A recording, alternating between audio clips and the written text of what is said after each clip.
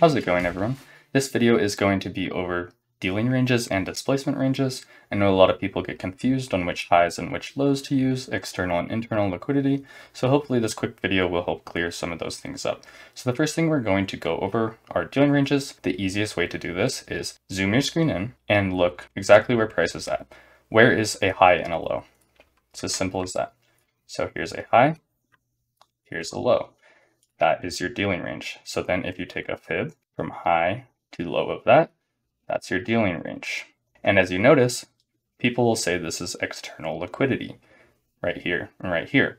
But if you notice, as you zoom out, that external liquidity becomes internal liquidity.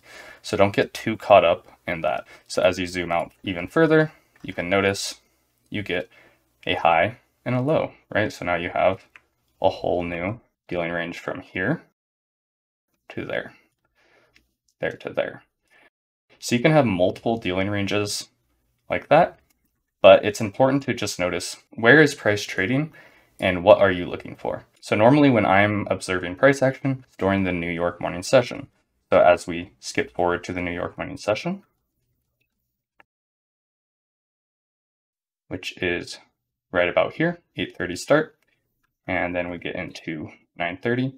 So price is trading right here. Now, these dealing ranges right here aren't really valid, right? Because price is higher than that. So zoom out a little. This is the high we're working with, and this is the low we're working with. So drawing our fib from this high to this low, that is our whole dealing range. So you can see we're in a premium of the dealing range here.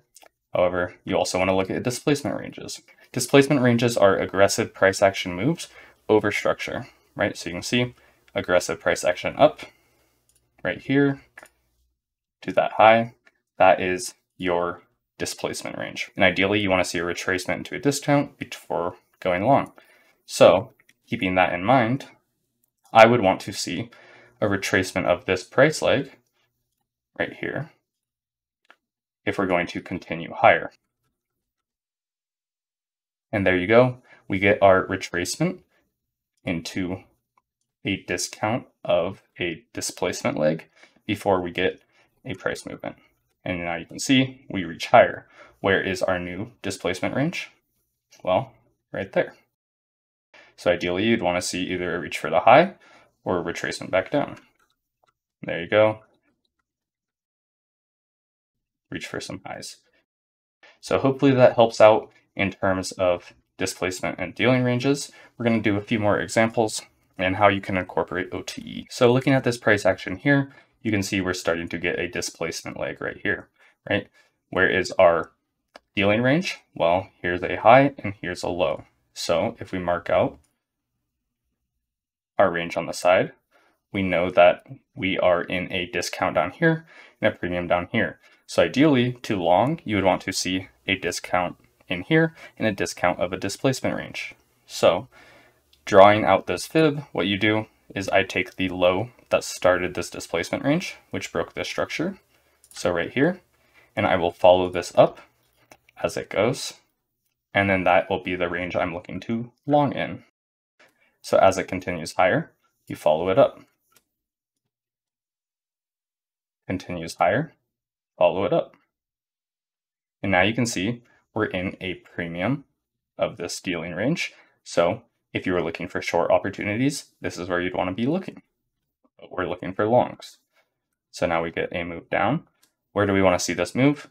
Into a discount and ideally OTE. What do we have right here? An order block, right?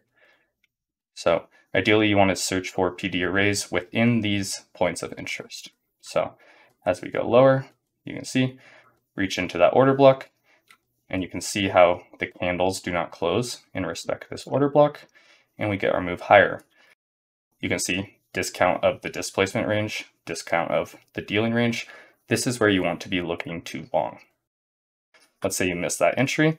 You would want to see if you can get another entry in a discount of the dealing range and a discount of this displacement range.